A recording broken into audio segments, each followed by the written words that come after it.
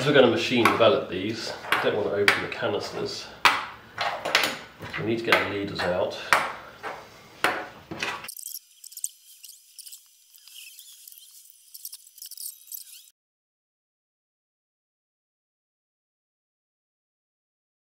The other day we stripped down a load of disposable cameras and we've got all of these films. Some of them are over 20 years old in fact.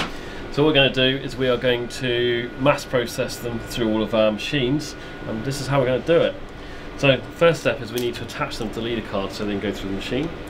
So film 1 will go there. We want to make sure we have a flat edge on both of them.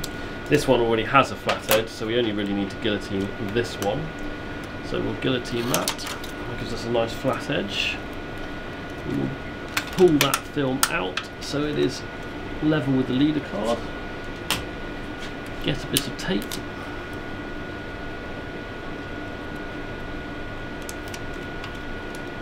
And just tape it to the leader card, which is very fiddly. Especially when it's really, really old film.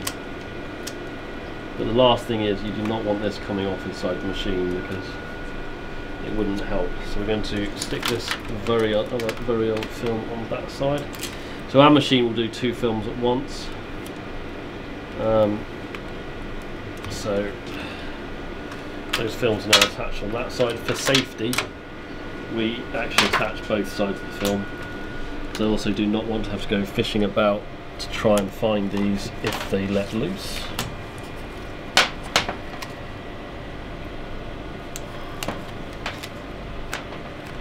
Right, so we're then going to put this into this V30 here. So open up that door, we'll stick it in.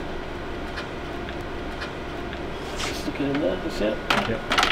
Push that all the way in, and the film's sitting there, then we close it. Light goes off and it will now start dragging it in through, and then you can see it being pulled through.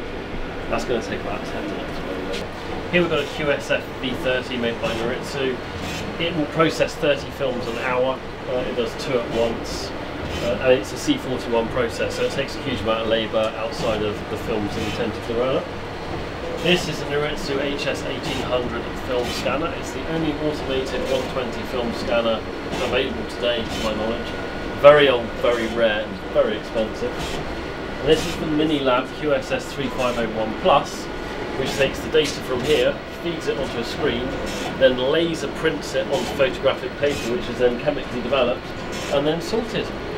So the leader card's coming out now, so that's the first film we put through. It's taken about 7 minutes. It's dictated by this snake thing. If anyone ever played Nokia, that was what was on.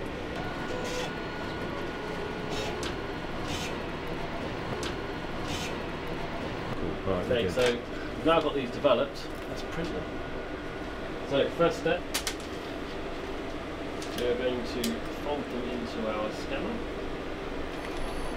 where it's now going to take them all in. This is the leading technology in film scanning technology. Scanning twice. And what it will do is it'll look at it all, pre-scan it, and then it's going to go back. I've just got to set the where the hell the centre, because these are obviously a bit faded images. As you can see the pink on it. So, because these films are really old, the quality of the image is quite degraded. So what it needs to know is where the 35mm film is, and that is, at my best guess, where I think it is. Yeah, that looks about right to me. Cool.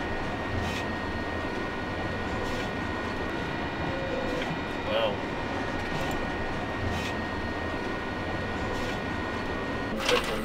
There you go.